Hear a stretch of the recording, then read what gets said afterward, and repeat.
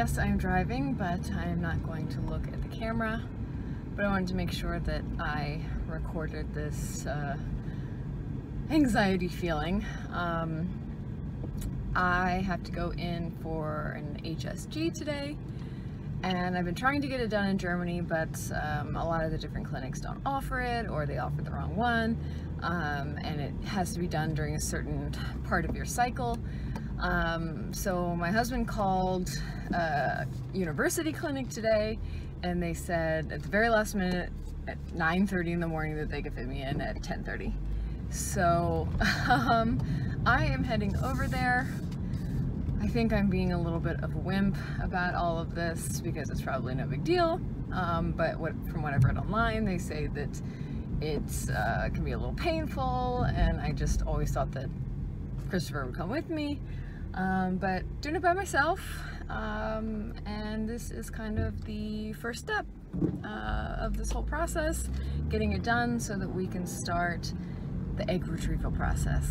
So wish me luck, hope it goes well, and I will keep you posted. I don't know why this is so hard. So I just had my HSG done, and the doctor told me that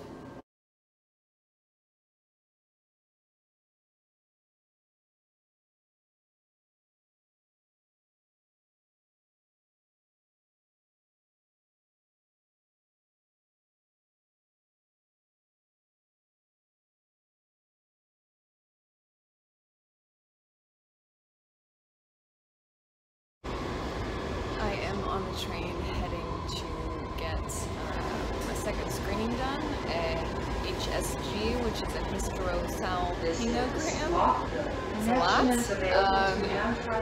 I wanted to be as transparent as possible with this. I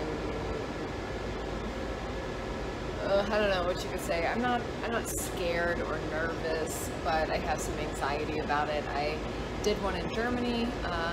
My physicians here think that it might have been a false positive, which would mean that my fallopian tubes are completely closed or blocked. So I'm having the screening done again, but it's not the most comfortable test, and I'm not looking forward to doing it again, but I am looking forward to really having a decisive opinion on whether I have blocked fallopian tubes, whether I don't, if there are any other issues. Sorry for the metro audio, but I wanted to catch this while I still have my real emotions about it.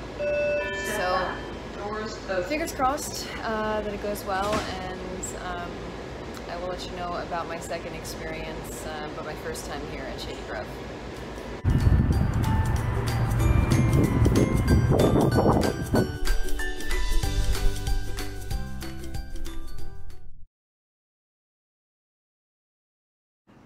Alright, I am back on again, and I just want to say how relieved I am. And this is not an easy process, even just starting in the beginning, and I can't imagine what it's like for women who have gone through this for years, who have lost children, and it's so important that you are with a group of people that make you feel comfortable, and I am so grateful that I feel that way now, and with people who want to help and who are on your side and on your team. So, next chapter.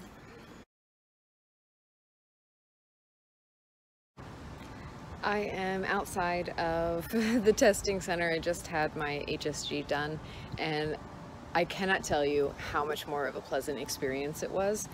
I don't know if it's the bedside manner, it's the manner in which people do it, but in Germany when I had this done, they literally make you strip completely naked, basically, sit in a room full of people, do this. There's no talking you through it, explaining what the process is. It's just lay back, put your feet up, put a speculum in there, do the business, and then they literally told me, okay, your fallopian tubes are closed, you probably wouldn't have been able to have children naturally, so good thing you're doing IVF, have a great life. Here, it was Sorry for the alarm in the background. Just lovely, from checking in to the nurse who helped me get dressed and went over my consent forms. Take a pause. And then the two physicians that helped me during the actual exam, it just was absolutely different. The pain level, I would say, is about 50% of what I experienced. It was relatively painful, and I have a high threshold for pain, but the one I did in Germany, very painful. And here, it was a little bit of mild cramping, but nothing more than a period cramp or something like that.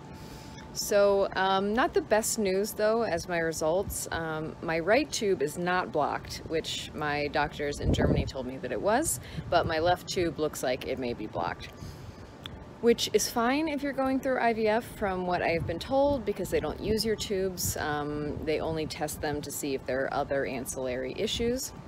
So I'm waiting to talk to Dr. Devine at Shady Grove in DC, and I'm just feeling so much better. We have a definitive answer now. I trust that they have done the test correctly, that we have a right answer, and it makes me very sad though that if I had not had this test done again, and maybe I wasn't going through the IVF process, that a doctor would have just shooed me away and essentially told me that I was unable to have children, instead of doing some follow-up testing or checking again.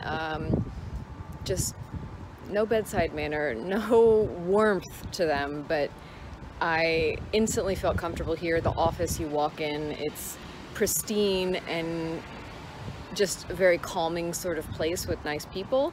And when you're going through this, no matter how confident you are, no matter how seamless and easy you think it's going to be, it's emotional and it's hard. And I mean, it's kind of gross. Right now I have liquid leaking out of me, this dye that they check your fallopian tubes with, but I feel good. I feel really good.